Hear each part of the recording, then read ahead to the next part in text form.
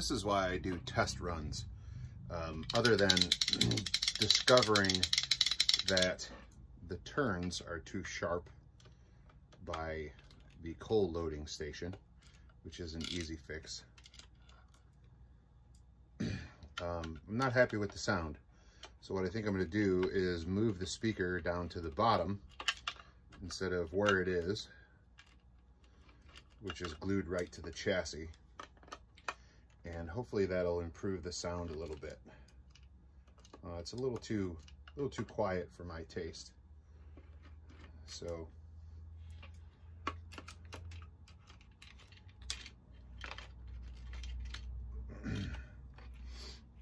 oh, and the glue stuck to the sticker on the back of the speaker, so hopefully there's enough slack in this speaker wire that I can get this done.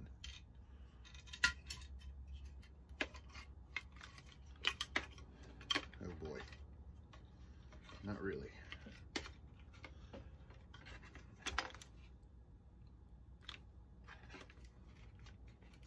Okay, there we go. All right, I'm going to glue that in place and then seal off the rest of the vents to keep the speaker encapsulated.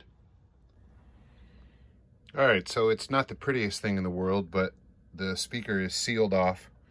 So it's in like a sealed box now, so hopefully the sound improves.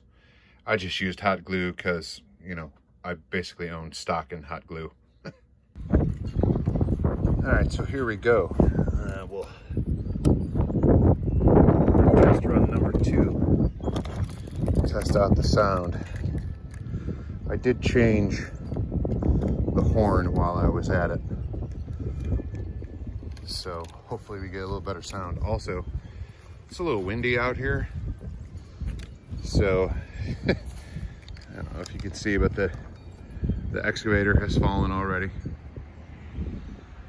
Also, but okay, here we go. Anyway, well, that's a lot louder. Well, that sounds a lot better.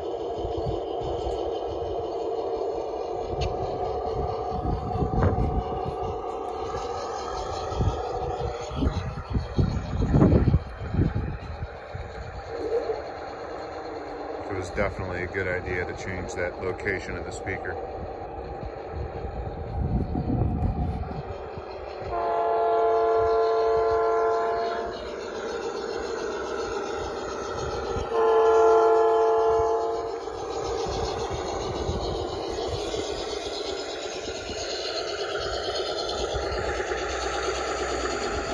All right, I'm happy.